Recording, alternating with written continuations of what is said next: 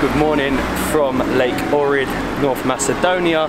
Last night we actually had the best food at Liquid. Highly recommend it. The burgers there are incredible. The draft beer is very, very good. I think tonight we'll be back there for food again, but we are heading out of Ohrid. Well, we're traveling around Lake Ohrid today. Normally it would be something that you can do by boat, but obviously the boat tours aren't running at the moment, just St. Naum. So what we're going to have to do is we're going to have to get the bus there. So we're going to check out the monastery. There's some freshwater springs and some good food on the lake. It should be a very, very good day. First things first, Birek. I'm not actually too sure where we're going to get the bus from. It is a real shame because there's a lack of tourists because of coronavirus, obviously. The boat tours aren't running, and the boat tours actually take you to a few places like the Bay of Bones Museum, which we're not going to be able to see because we're going to have to get the bus, and a couple of other towns around the lake. So prioritise the monastery and the freshwater springs, as it looks like there's two things that we can do in one, and a good place to get lunch. Found the bus stop. It's the other side of the road to where we got it when we went to Struga, but we're actually hoping for a group taxi. So whether or not a taxi drives past and bibs at us, I think if we walk to the bus stop and wait at the bus stop, someone might ask us. I'm hoping that someone asks us, and there's another people going to St. Naum, but who knows. So it's actually much easier than you expect. When you get to the bus stop, there are taxi drivers just waiting, and they will offer you the same price as the bus ticket, which is 150 dinar each. And I'm assuming someone else will jump in along the way. They'll just hope to get as many people on the way as possible. Our taxi driver has been nice enough, as he's dropped off a lot of the people that were sharing our taxi, and we've stopped off quickly at the Bay of Bones Museum. You can see it down here. This is one of the main sites to see in Lake Ohrid, but we don't have time. It looks a bit crazy, to be fair. I love the fact that it's on stilts onto the lake. It's showing really the old nice. village. Yeah. It's really nice, but we need to get back in the taxi. We do. And we have made it to the monastery of St. Naum. Our taxi driver was the nicest guy ever. He wanted to show us everything on the way. He actually stopped off at a bunker that had an incredible viewpoint, and I didn't know that there were bunkers in North Macedonia as well. Obviously built during the communist era, but it's brilliant. He's now parked up over there waiting for the next group of people, and he'll just pick up and drop people off. The taxis basically work as buses out here. I'd highly recommend get a taxi rather than waiting for the bus, because the taxis, that you might think at first that it's like not legit, but it is. It's the same price as a bus, but it's good for them because they can just keep picking up and dropping people off along the way and end up making more money than just dropping one person.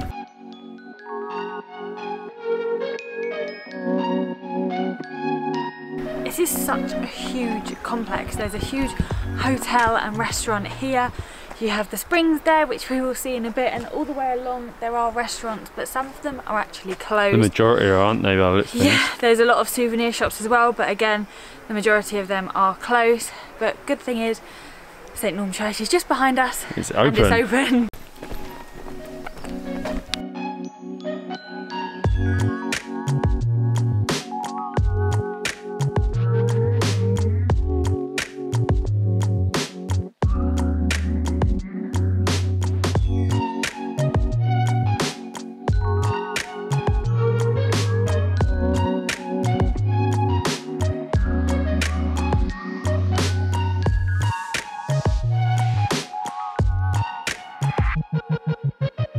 We have made it to St. Naum Monastery. This is crazy.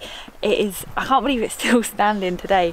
It was originally built actually on this exact place back in 910, which is so long ago, and then obviously it was rebuilt in the 16th century, and that is what we are looking at today, a 16th century monastery, which is crazy. The views behind me are unbelievable. On one side you can see Pogradec in Albania, and on the other side you can see all across the lake. It is just so beautiful. There's actually signs here everywhere about these little guys, the peacocks, and the signs say, right, don't go too near, they attack. I've never heard of a peacock attacking a person before. I presume at St. Naum it's a common thing that the peacocks keep attacking little children.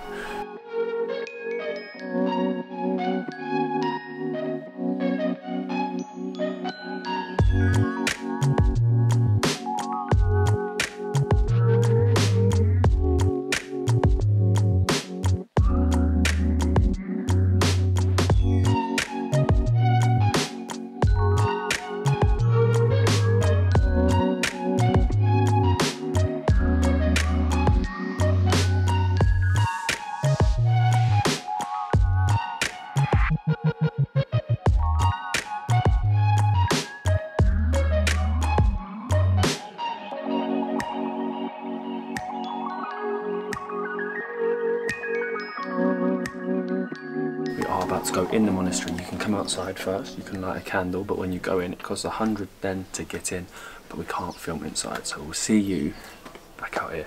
And we are out. You don't actually need too long in there.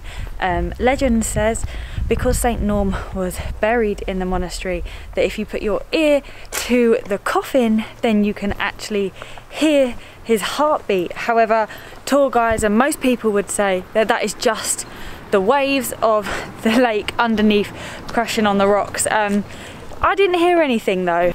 You didn't need too long really in there, to be fair. It's actually a really small monastery.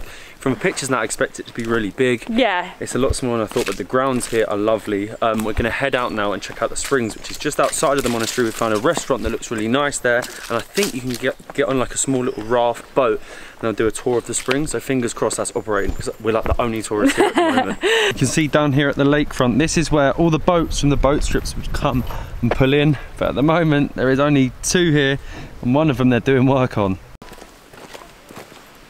Why is it wherever we go, we always find beer? This is actually the only restaurant or bar that is open on the whole, whole complex, and that is Ostrovo. Thankfully, it's probably the best restaurant here by a mile. It sits on the springs of St Naum, and it is beautiful. You can actually take a boat out on here onto the springs, which we're going to do after our beer. But yeah, this is apparently more of a reason to come here than the monastery itself. It is so nice.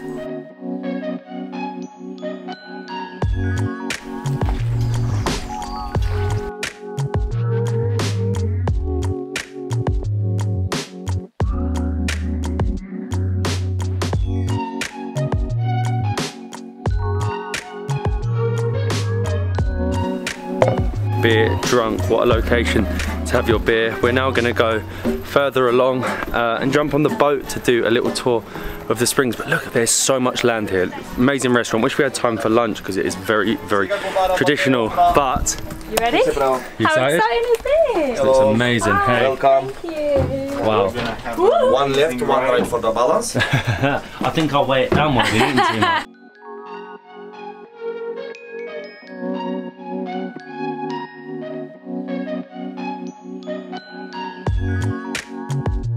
We actually swimming here.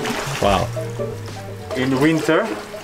In the winter? Yeah, because here the temperature of the water is 10 degrees. Oh, wow. Oh, so throughout the whole year. Oh, really? Oh, so the temperature doesn't remains change. the same. Yeah. And we are off. This is unreal. It is so, so pretty.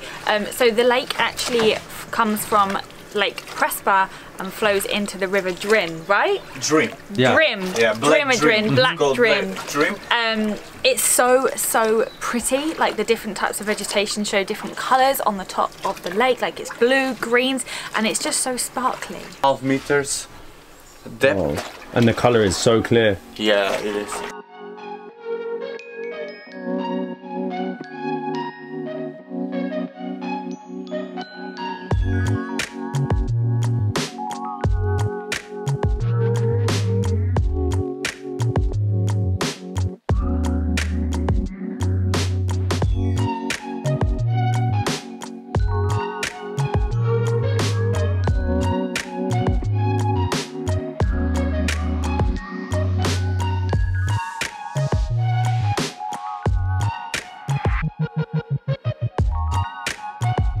At the end of the spring, when you get off the boat, you come to I think it's Mary's church. They call it the Mother of Jesus. We've already been inside and it's very beautiful. There is springs that run underneath the church, and inside they make 3 springs and coming in. the pictures on the wall, make a cross. They're recently and the pictures painted. on the wall are recently painted. They look really, really nice. It's just very nice to see this. It's a lovely little spot to stop at the end of the spring, and you can see the spring runs along here. There's actually 38, but we're getting back on our boat.